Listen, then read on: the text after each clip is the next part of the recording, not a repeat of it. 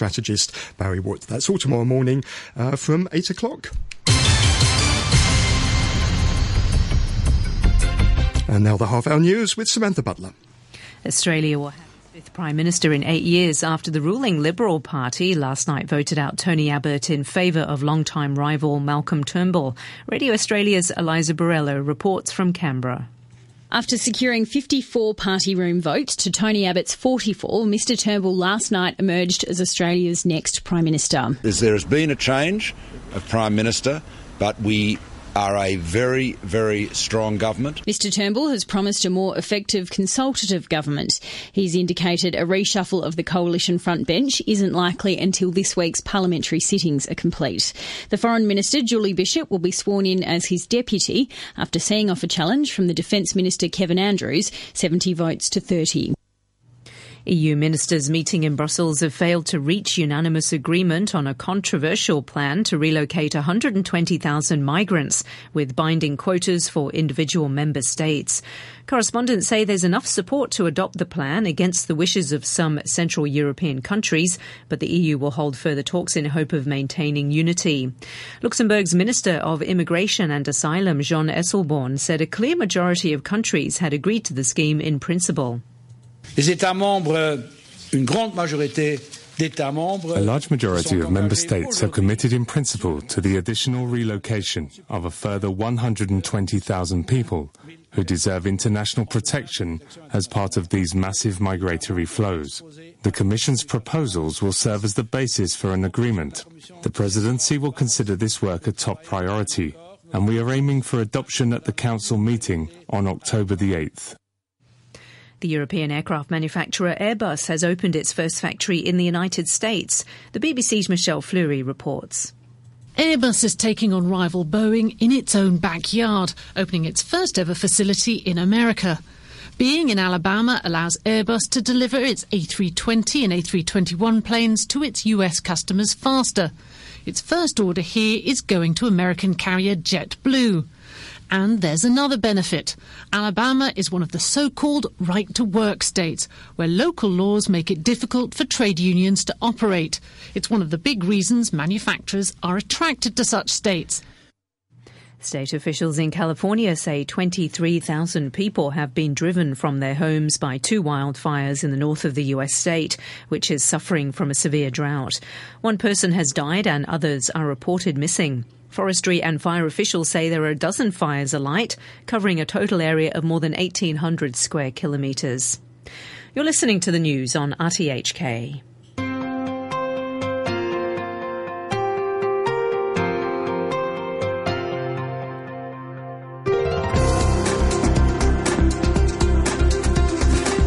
Good morning, welcome to Backchat. I'm Hugh Chiverton. Your co-host today is Karen Coe. Karen, good morning to you. Good morning, Hugh. Welcome back. Thank you. We're talking first today about Zhang Xiao Ming's comments on the separation of powers and the role of the Chief Executive under the Basic Law.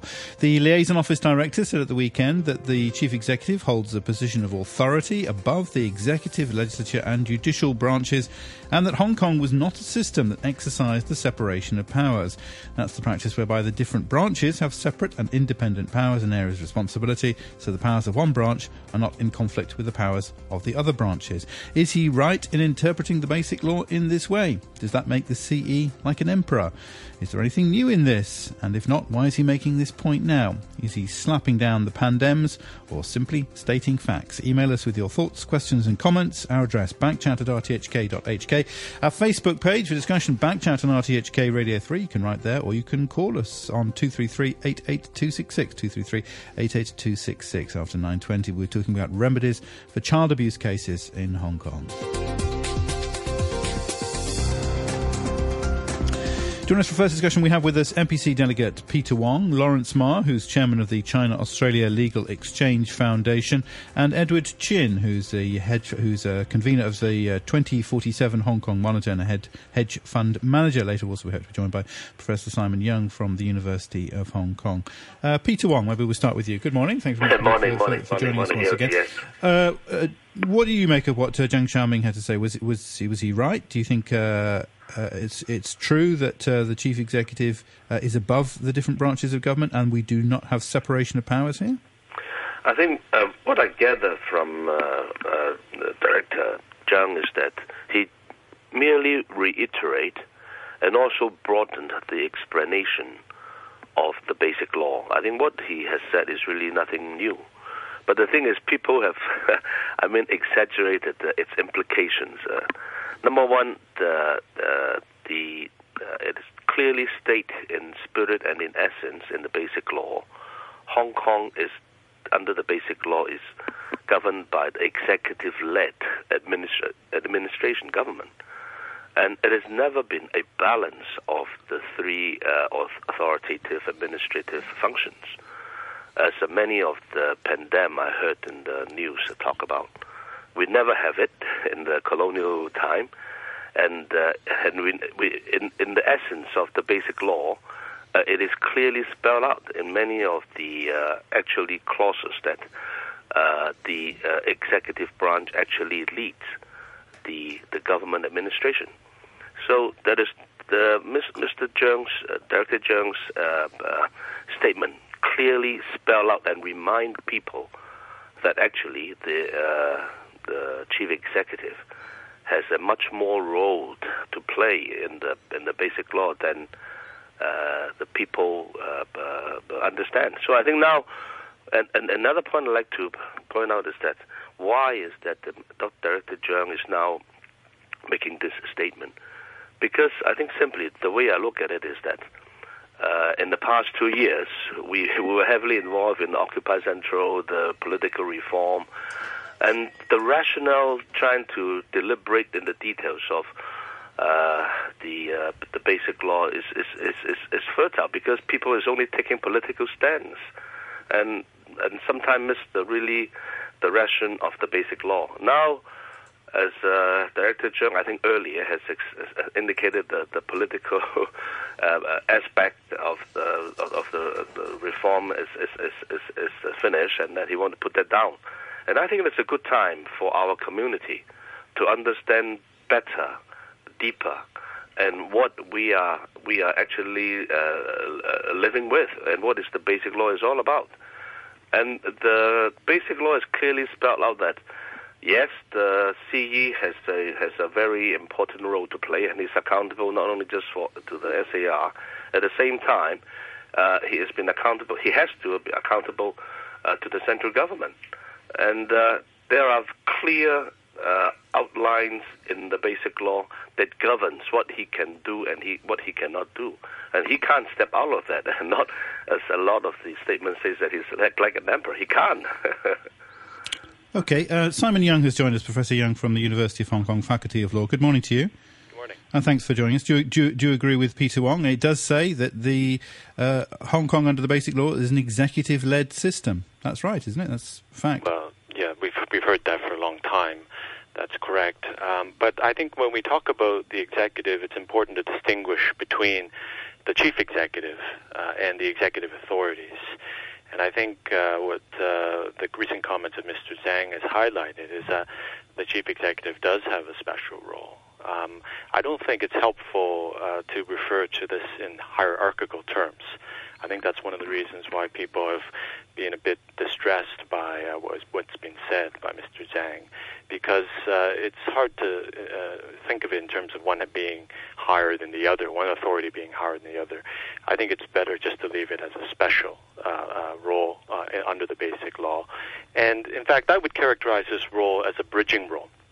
And no other authority or power in the Basic Law has this special role. It's a power that is meant to bridge the two sides, because the nature of this beast is that there's likely to be diversion between what the central government believes and what the Hong Kong government believes.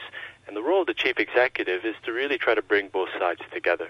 And I think that is a special role that needs to be recognized.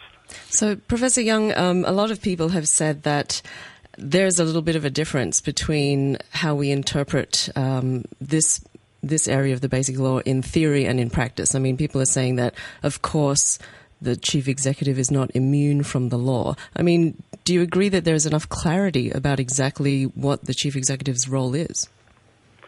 Well, I think all this reference to being an emperor or being immune to the law, I think is real distraction, because I think it's completely irrelevant. I don't think Mr. Zhang was saying anything about obedience to the law. I think this is a rule of law society. Everyone has to comply with the law. No one has doubted that at all.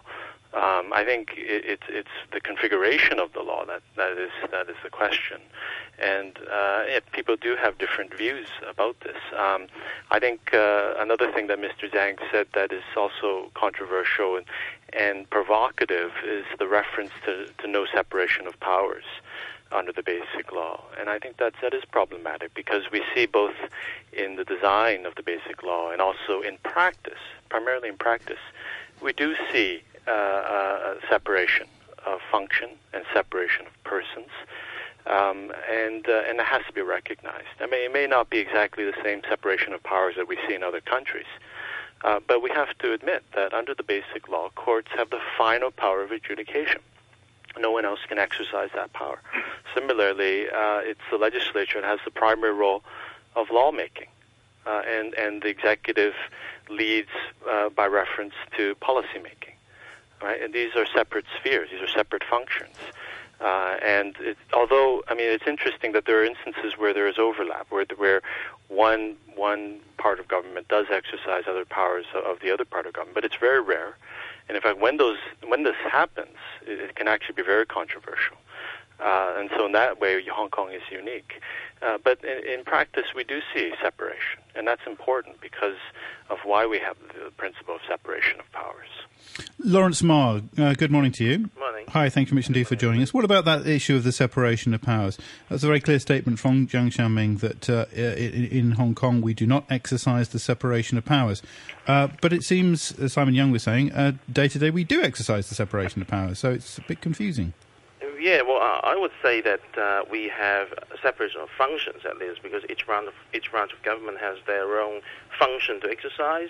But I guess what Mr. Zhang is emphasizing is that we have an antagonizing two branches of government between the executive and the legislature. Particularly, there is lack of cooperation. Mr. Zhang is not denying any legislative supervision over the executive government, but there is certainly lack of cooperation, and particularly highlighted by these recent malicious filibustering. I don't think that's what he's saying. He said that Hong Kong is not a system that exercises the separation of powers. Yes, he has quoted what Zhang Xiao Ming has said, that Hong Kong's system of government should not be completely westernized. For example, the separation of three powers and a British or American parliamentary system should not be copied directly in Hong Kong. Yeah, Simon Young? Can I Peter Wong, yeah. Mr. Lamar? The thing is that we, through the discussions the moment ago, is that I think we have got to identify what Director Zhang, he actually says that it is really the separations of the administrative functions rather than authority. Now, one thing I'd like to emphasize is that the Basic Law is part of the constitutional of the Constitution of China, a small part of it, and it is actually related with where the political authority stem from. It is really on a state level, but the Hong Kong within ourselves, we are actually just a special administrative region of Hong Kong. So definitely we have the three branches of function, but not the sort of the state authority as the constitutional government has.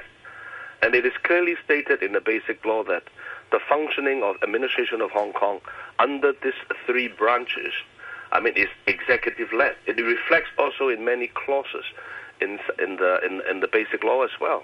So I think we've got to separate the levels. When we talk of the constitutional authority and a special administrative region's functions. Now, if we see that in that fashion, we may see what Director Zhang trying to explain. Now, I have a little the difference with Professor Young's the suggestion is that between the central government and Hong Kong is a bridging function. It is actually the that's not what I chief said. executive. It's the chief executive that exercises the bridging function. The chief executive. It's not bridging. I think that he's actually have certain function and role to see that the central government's authority, this is the authority, where our authority comes from, as a sovereign part of the sovereign state of China. And that authority has also in the basic law has spelled out very clearly, especially in the law court.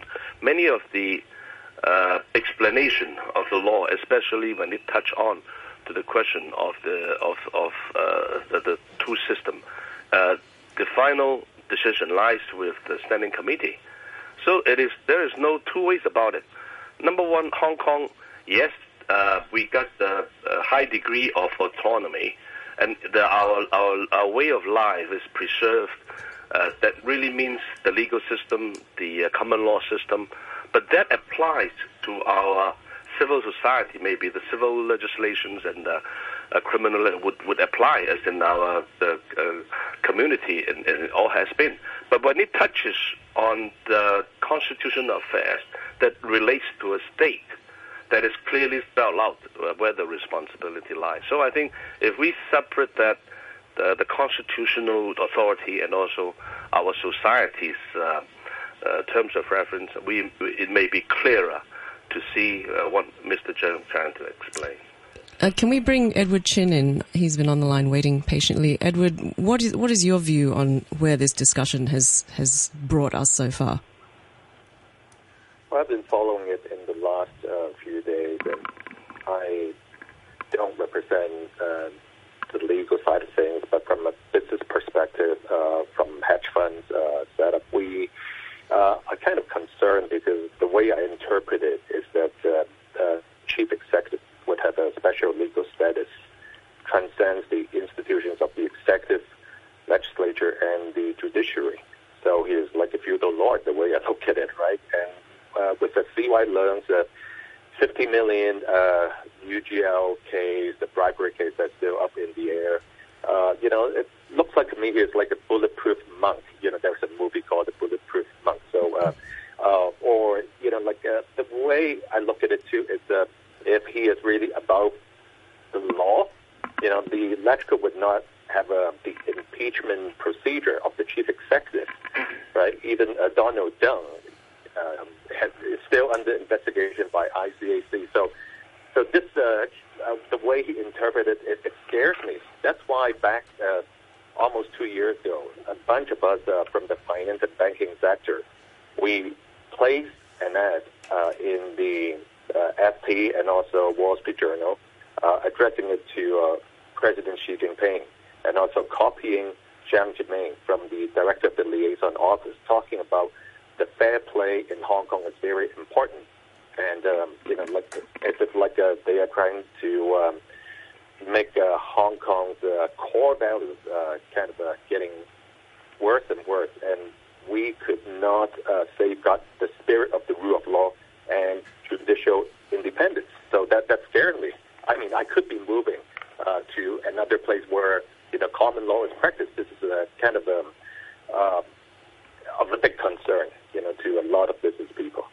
Lawrence Ma, how do you address that? Do you think that they should be concerned?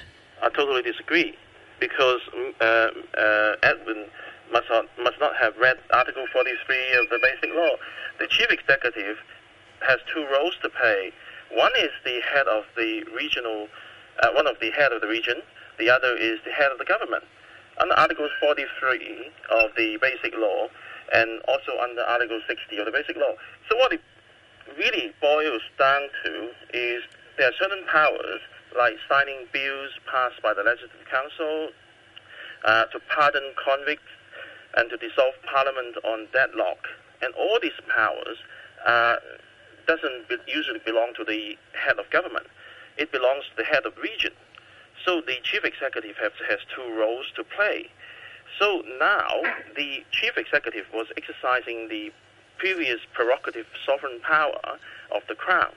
And these sort of prerogative sovereign powers have now been doctrinated under Basic Law in Article 48. So whatever the power, the head of region, the chief executive, whatever power the chief executive is exercising in his capacity as the head of region is already doctrinated under the law. So he's not an emperor, he's not above the law. But from Zhang's comments, clearly people are, one, confused, and two, they're concerned. Do you think that either he should clarify or someone like the Justice Secretary should clarify so people are not confused anymore? I think Zhang Xiao Ming himself should really clarify, because it's spoken out from his mouth, and also back a few months ago he said he would not comment on Hong Kong affairs anymore, right, after they vote down on the motion in mid-June. But it seems like it's not happening, so it kind of worries us. I think Mr. Zhang does not say that in last May. What he said is that on the political reform issues. But I think that to allow the Hong Kong general public to learn a little bit more deeper and broader about the basic law, how Hong Kong is governed, I think that is important. And I think that not only Mr. Zhang or other people in Hong Kong should explain that. Once now that Mr. Zhang throw the idea out, I think it is a good time for even like this in this platform here. We are having different views. No, it's the different of views is okay, as long as we deliberate it rationally and let us find out the truth and let the people know. And so I think it's really a good time that he put these things out. The people just don't need to. Look into with too much exaggerations. Like certainly the CE is not an emperor, as Mr. Ma just explained. Does the CE have a position of authority above the judiciary? Peter Wong. I don't think he has the right above the judiciary. Well, that's what an executive-led. But that's what Zhang Xiao Ming said. No. I don't think this is what he said. He said in Chinese terms he has an extraordinary role. It is not above and whatever. Now he has a role more than that. Now whether above or below or by the side, that is everybody interpreted. But there is a law in our system at the basic law governing his administrative authority in the SAR. Okay, I haven't seen his comments. I haven't seen his comments in Chinese, but the reports say Mr. Zhang said the chief executive's position authority was below the central people's government, but above the three powers in Hong Kong. Well, this is the beauty of the Chinese language. You can interpret it in many ways. Qiuyin, that is really extraordinary. Can I pop in? Yeah, please. Yes, please. Can I say this? For example, the previous prerogative sovereign powers exercisable by the Crown, say, for example, to dissolve the Parliament and to sign bills, they were not doctrinated. So therefore, you can't. Sorry, I don't know this. I don't know this word doctrinated. I don't know what that means. Can you explain? Well, that means it has not been written down in the law. So the Crown, in the colonial era, would be able to, the governor, in that regard, would be able to say, for example, dissolve Parliament and sign bills or this. And these are not written down in any constitutional documents. It was only contained in a general term in the letters pattern. But after 1997, after the basic law has been passed and implemented, the chief executive, when exercising all these previous prerogative sovereign powers, would have to exercise them under Article 48 of the Basic Law, which spells out in many little paragraphs, on how they are to be exercised. Now, if you think about it, if people are not satisfied that the chief executive refused to sign a bill, they can actually go to court and seek judicial review of the failure to exercise power under Article 48.3, for example, against the chief executive. So, in that way, the chief executive is not above the law. No. Okay. All right. It's very clear in the basic law. I mean, okay. As I say, I think we have different ideas about what Zhang Xiao Ming was actually saying. Yeah. Simon Young, can you help us out here? No, not at all, because that's precisely the problem. The problem is, what did he say? I mean, I think the only lesson that we can take away, and probably what we can all agree upon, is that when you have a public figure who's going to be making such important statements about the constitutional framework of Hong Kong, and people are going to look at it very closely and debate it, then there should be a very clear public record of that statement. Peter Wong, in both official languages. Peter Wong, you were saying you were praising the beautiful ambiguity of Chinese, but he shouldn't be making beautiful ambiguous statements. It's not ambiguous. It's really, I think, that when it says extraordinary, well, it plainly is ambiguous because it's plainly been understood one way by numerous people. No, it covers a lot of things, including above. That would not say that the CE. There are no authorities of works that he would have to exercise above that of the three administrative. Say, for example, if the Standing Committee make a decision or explanation of some of the controversy issues in Hong Kong, the chief executive would have got to carry it out because he's responsible to the state council, central government. Go on. Sorry. If you read, if you care to dig out from the LOCPG website, there is this document in 9 pages which I printed out yesterday to read. But of course, I can't find the English version of it. Okay, from your understanding, so this is the document. This is because these were comments made during a seminar, was it? So the document is a transcript of that or something? No, it is actually the full speech. It's a 9 pages full speech. Right. Okay. And is it your understanding from reading that he was not saying that the chief executive had any sort of position of authority above the executive, legislative, and judicial branches? What he said is he is the chief executive is the head of the region, and he's also the head of the executive, and it also explained in 4 paragraphs about the constitutional system in Hong Kong, the position of the chief executive in this constitutional system, and the relationship between the executive... Sorry, Mr. Ma, no, my question is, did he say that the chief executive has a position of authority above the other branches, above the branches? Yes, he did. He did say that? Well, Peter Wong, you just said he didn't say that. No. Well, let's put in a proper context. The thing is that in within our SAR in Hong Kong, there's a certain... Peter Wong, did he say that the chief executive holds a position of authority above the executive, legislative, and judicial branches? Well, in all the discussions here, I separate 2 levels. I separate his authority 2 levels. One is at the local and SAR level. The other is that he has a role in the... We're not talking about your views, or we're talking about the reality. We're talking about what Zhang Xiao Ming said. Did Zhang Xiao Ming say that, or did he not say that? No, he say it in the context. I was trying to explain that in the context of the Hong Kong SAR, he certainly have got to comply. He has no role above it. But the thing is that from the role of the state government, when there is a certain explanation or position made by the state, he has to carry out. But correct if there are any mistakes or there are controversy between the local legislation and the explanation from the Standing Committee. So on that context, he certainly has a role above the 3 administrative regions. So basically, if it touches on the issue of constitution, they're saying that he doesn't unless he does. I mean, it's totally contradictory. No.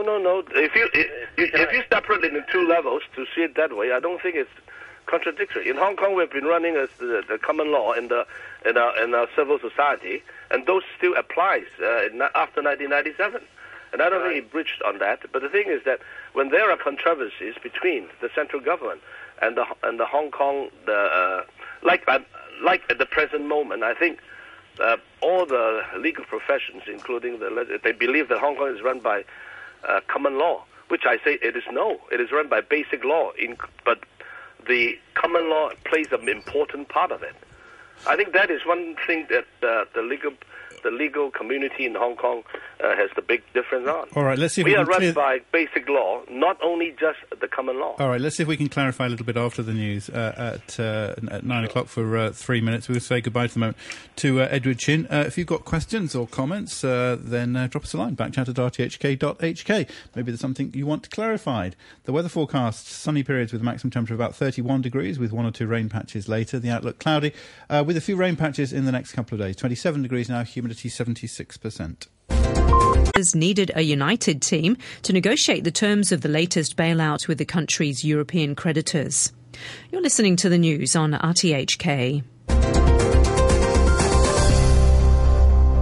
Welcome back. This is Backchat on a Tuesday morning with Karen Coe and me, Hugh Chiverton, as your host. We're continuing to reflect on Zhang Xiao Ming's comments over the weekend over the separation of powers and the role of the chief executive under the Basic Law in Hong Kong. We have with us, helping us out to sort things out, Professor Simon Young from the Faculty of Law at the University of Hong Kong, Professor and Associate Dean Research, Lawrence Ma, who's Chairman of the China-Australia Legal Exchange Foundation, and NPC Delegate Peter Wong. Our email address is backchat@rthk.hk. Later, we're also going to be talking about child abuse cases in Hong Kong. Is there a case for mandatory reporting, perhaps by schools, to the police if they suspect child abuse is occurring? If you want to comment on that, then drop us a line. Call us, 233-88266, or you can go to our Facebook page, which is Backchat on RTHK Radio 3. OK, some comments from Henry. Quite a few comments from Henry on our Facebook page. Let's take this one. Zhang Xiao Ming's comments, detailed comments, reflect the first step in tackling the problems arising from Occupy Central, how to address the problem from a constitutional view. Inasmuch as the chief executive is the only connection between Hong Kong and the central government, logically his is the person responsible to the central government for Hong Kong's judiciary, executive and legislative functions. In this regard, he could be seen over and above, but equally there are checks and balances. Say, if the CE is unreasonably overriding each and every act passed by LegCo can vote him down. Hong Kong never has a separation of power as in the US. Even the UK does not have separation of power. His article also reinforces the executive-led nature of the Hong Kong government. To say the chief executive now has the power of an emperor is an overblown exaggeration and is a fallacy. Hong Kong people are reasonable people. The central government is also responsible, and this emperor exaggeration could apply to almost each and every head of state. Recent Ta Kung Pao has articles carrying detailed explanations on issues in Zhang's statement on separation of power, constitutional issues, how to tackle the weak governance in Hong Kong, etc. I have no political stand, but frankly I find their arguments coherent, consistent and logically tight, says Henry. Thank you very much indeed for those comments. Simon Young, Professor Young, is that a good summary of the role of the chief executive, that he is responsible to the central government for the judiciary, the executive and the legislature? He could be seen as over and above in that regard, but also there are checks and balances on him. As I said at the beginning, I don't think the hierarchical description is helpful. Why over and above? I'd agree that that's a special role. And I think because it's executive led, the leader suggests above. Well, executive led may refer to a temporal thing that they lead, but then ultimately you need, if you're passing laws, the approval of the legislature, right? And then of course you have the courts that do serve as a check on the executive. So I think it's in regard to matters that deal with the central and the Hong Kong government that the chief executive has a special role. And as I described before, it's a bridging role. And I know Peter has expressed disagreement with that, but I think when one looks closely at the Basic Law and the actual operation of the Basic Law, one sees that bridging role in practice. Take, for example, when we want to have national laws, Chinese laws, enacted in Hong Kong. That's Annex 3 of the Basic Law. It's the chief executive that has to ultimately promulgate these matters.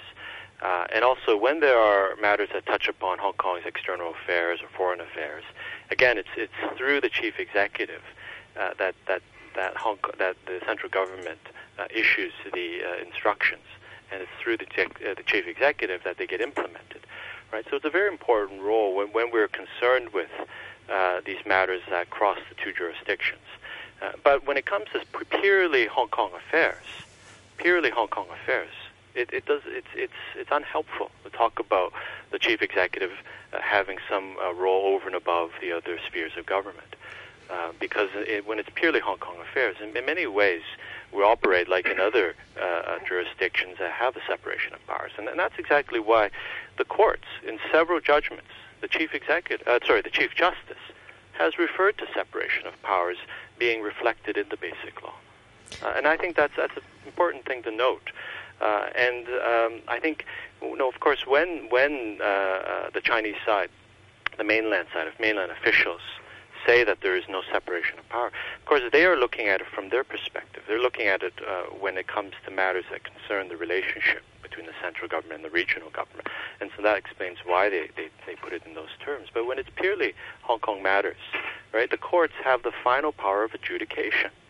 Right, the chief executive cannot overturn that. They've got to accept that, and that's the rule of law. Unless you don't accept the rule of law, right, then there is separation there. And similarly, when the legislature passes a law, yes, there are exceptional cases when the chief executive can refuse to promulgate it and can even dissolve the legislature. Those are your checks and balances, right? And they're all in the Basic Law.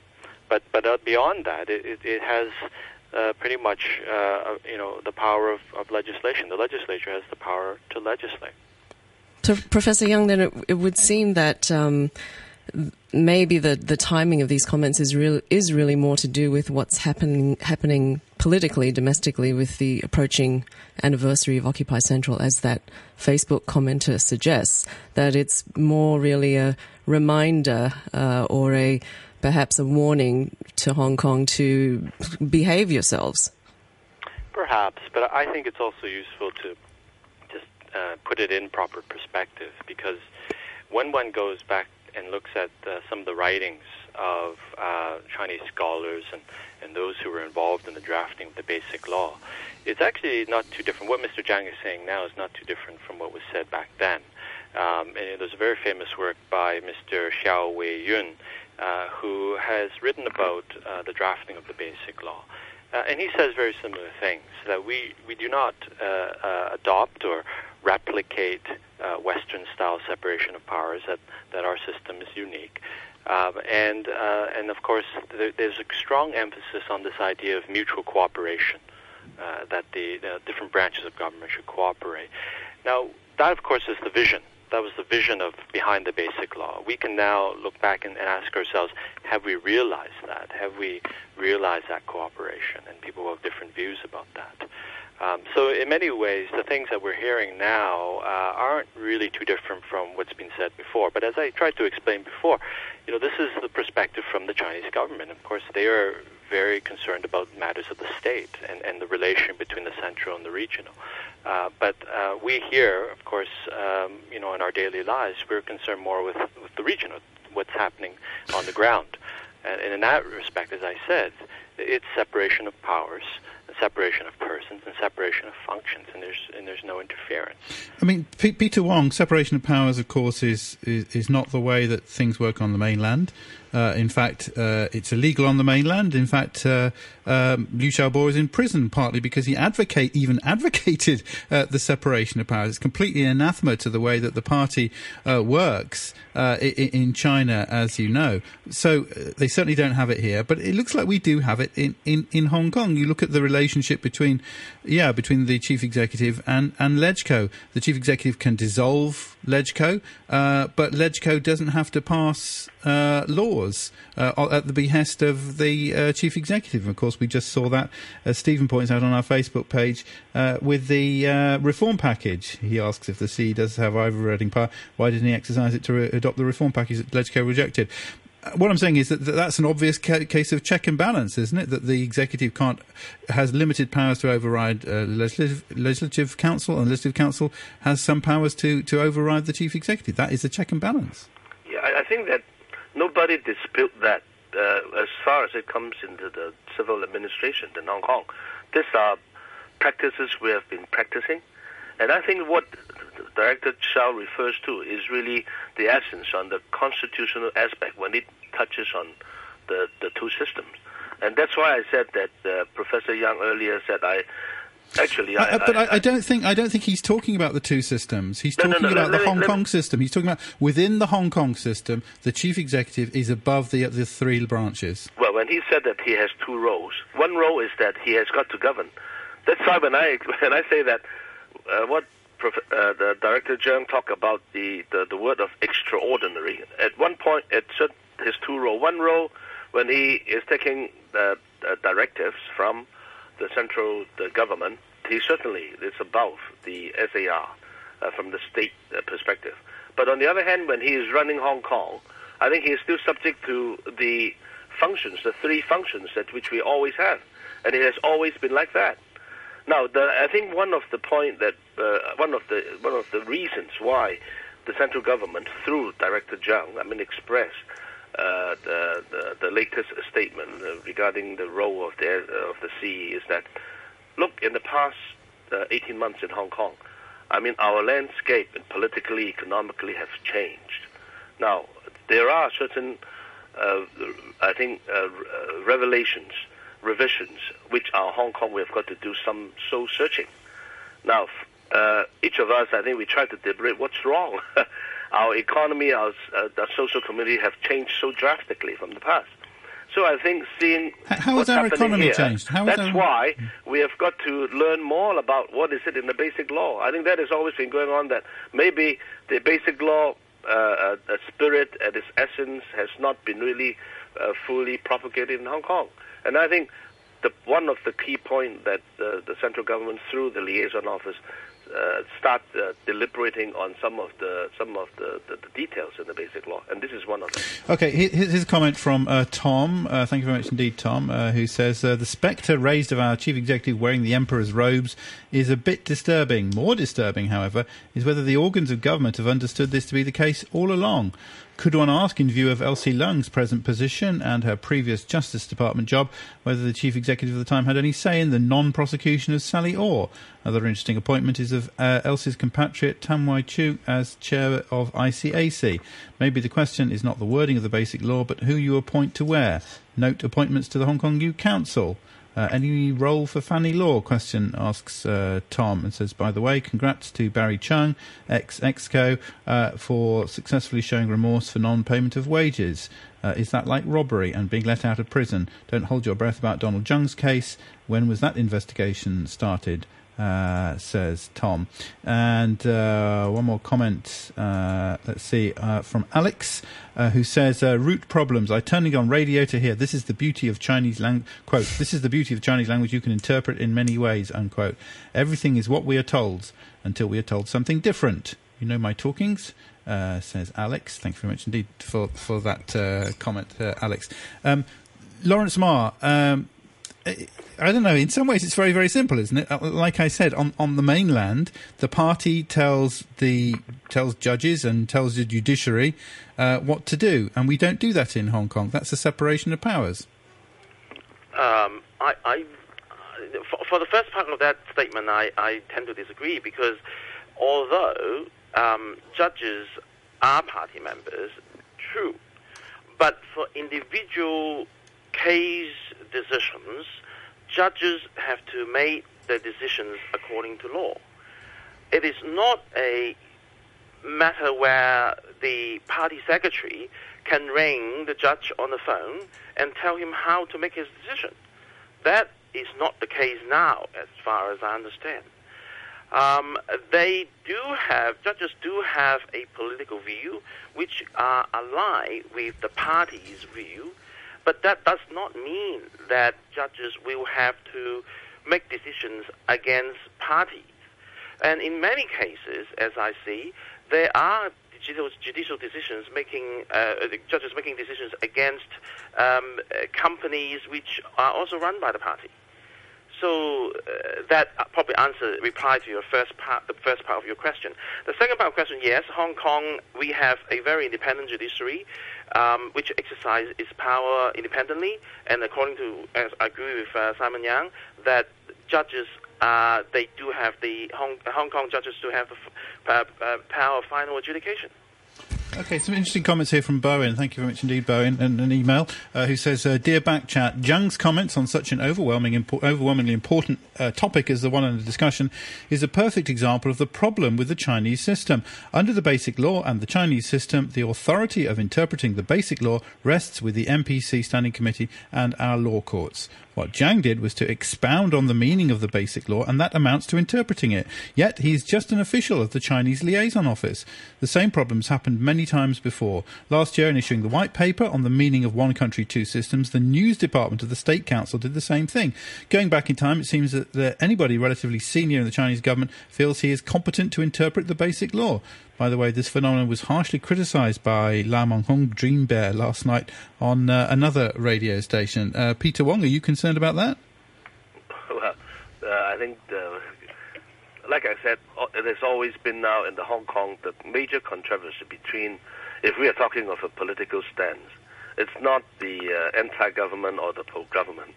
We are seeing that if one takes a political perspective, any statement made by the SAR government, the chief executive, or the liaison office chief, or even some officials back in China, or any deeds they done, any statement they make, has been highly critical. I mean, like say, for example, like we are talking of the it's really the CE becoming emperor is totally over exaggerated. This is what we face with in Hong Kong nowadays. When we argue on an issue, it's really out of bound in some of the suggestions. But Peter Wong, this is slightly different. I mean, this is at a conference on the Basic Law for him to come and say that the chief executive possesses a special legal position. That's not just some idle comment. That's something that people want to know exactly. What do you mean? Because clearly a lot of people have never heard that before. Okay, Karen, it's not. He hasn't said that he has a special legal position. Actually, he just say that he has an extraordinary role. Now, at a certain time, yes, when he carry out the central government's directives, he certainly that is from the state to a special administrative region. But on the other hand, when he is administering Hong Kong affairs, he is still subject to Hong Kong's three functional administrative structures. I mean, all the ground rules of there. So I think that on one is you cannot say that he's above. At the same time, in Hong Kong, he has got to live with what our Hong Kong system impede on him. So that is why I said the extraordinary is not only just above. When people say that he's becoming an emperor, at the same time he has got to subject.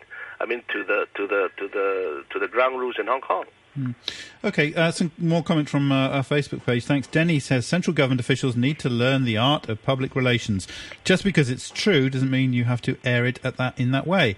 Hong Kong, both during the colonial and SAR eras, never had separation of powers, at least in respect to executive and legislative branches. Right now, all meaningful legislations have to come from the government. LegCo members can only propose non-binding resolutions that don't concern finance and constitutional affairs. If it's truly separate branches of government, only LegCo members can propose legislation, and the executive would only be responsible for carrying out those legislations. This is why I find the term legislator such a misnomer in English programmes such as this one. My biggest issue with Zhang Xiao Ming's comment is how separation of powers only applies to sovereign states. Every state in the United States has three branches of government independent from each other. You're entitled to your opinion, but not your own facts. More importantly, this is why I find people like Ronnie Tong and other so-called moderate pan-democrats' attempts to re-engage Beijing to be futile. They want you to cave in, but they don't budge.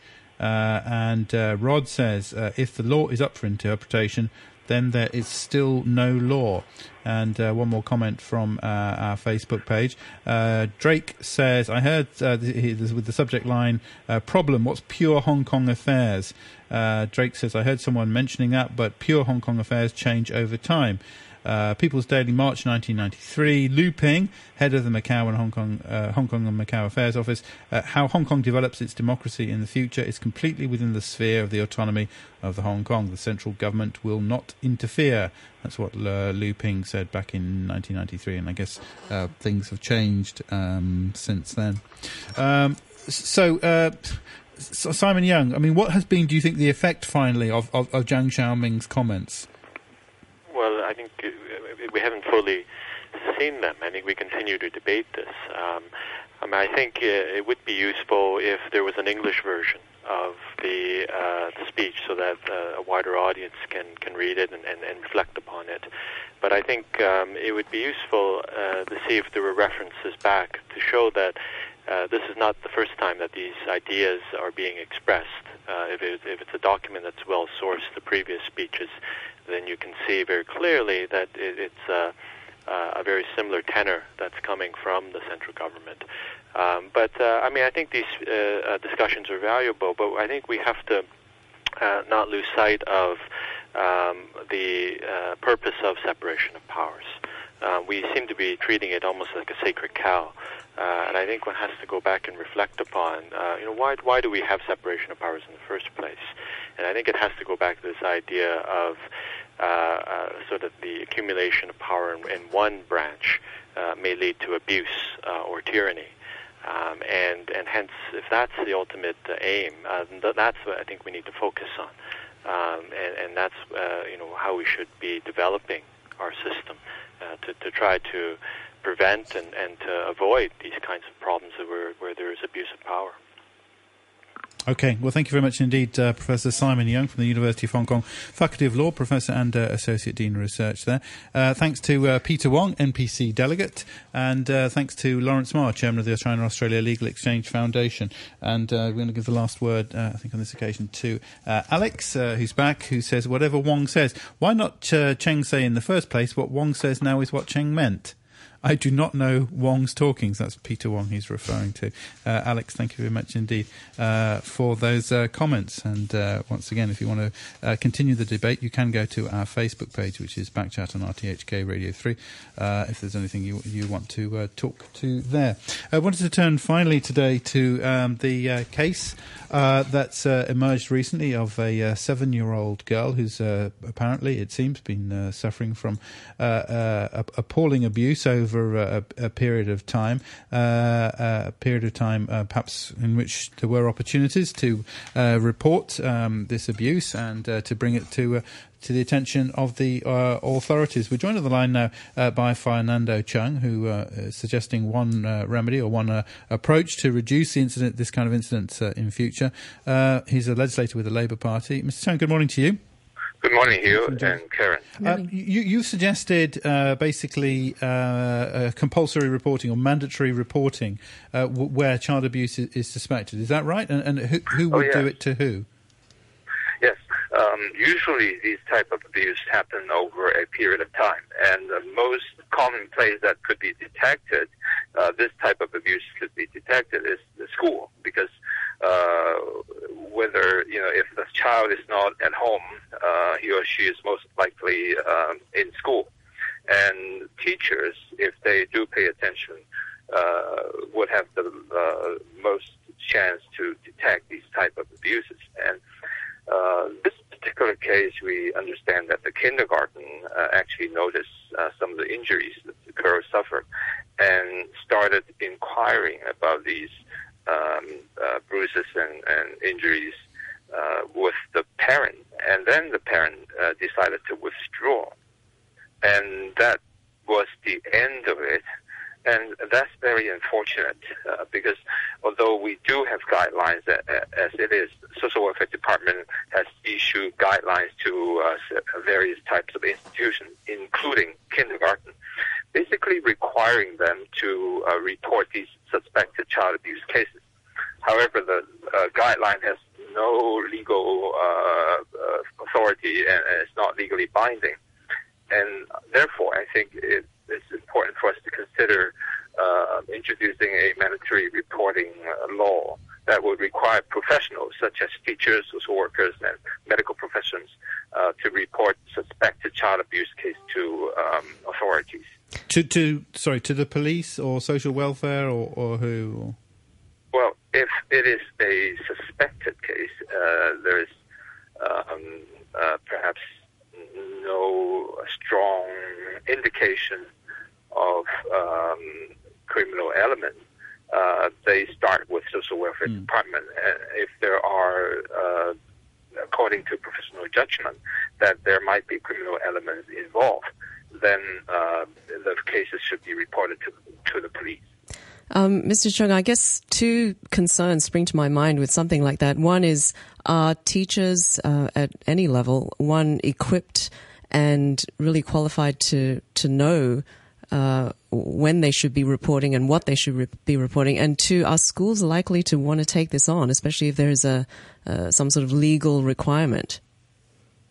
Well, the teachers should receive training on detection and prevention of child abuse, and I think it is very relevant because really teachers are quite likely to come across these situations, and they should be the first ones to know.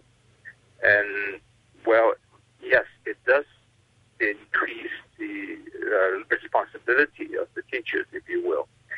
But whether this law exists, there are already guidelines that requiring them to do so.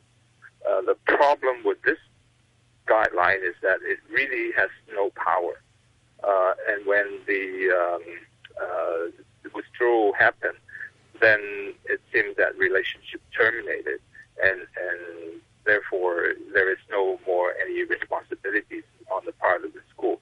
But we're not looking at responsibilities or professional liability. We're talking about protection of children's safety and life in some cases. And I think this is an important point to raise, and it will really raise the awareness and alertness of helping professionals that we should report these situations as soon as possible, and that there is no, on the other side, moral consideration of reporting them. What about the danger of the schools? The schools. What about the danger of the schools fearing the consequences and over-reporting, just being too quick, basically, to report this because they think that they might be punished under the law? Well, these should be handled by a specialized team at the social welfare department, and currently they do have such provision. There is a unit called Family and Child Protective Service Unit, and they specializes in domestic violence. So if these cases are false alarms, the unit should be able to detect them and stop the problem right there. Do you think maybe this is something that the Education Department needs to work on more, to provide adequate training to either teachers or, if the school is fortunate enough to have counsellors, for them to be looking for this kind of problem? Absolutely. I think teachers should be able to provide sufficient training, and that schools, if equipped with counselors, and most of them are equipped with social workers, and they could also be the first line in making assessments as to whether these are suspected child abuse cases.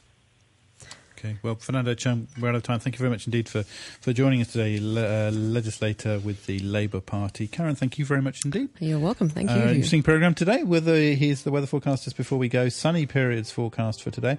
Temperatures up to about 31 degrees with a couple of rain patches later. Moderate to fresh easterly winds, occasionally strong offshore. And the outlook is going to be cloudy with a few rain patches expected over the next couple of days. At the moment, 27 Celsius, and the relative humidity is now at 74%. The Capacity Building Mileage Program provides a wide variety of courses for women who are interested in lifelong learning. Students are empowered to face challenges in daily life with a positive mindset, which enables them to lead a more fruitful life. Courses taught in English and Putonghua are now available. For program details, please call 2915-2380.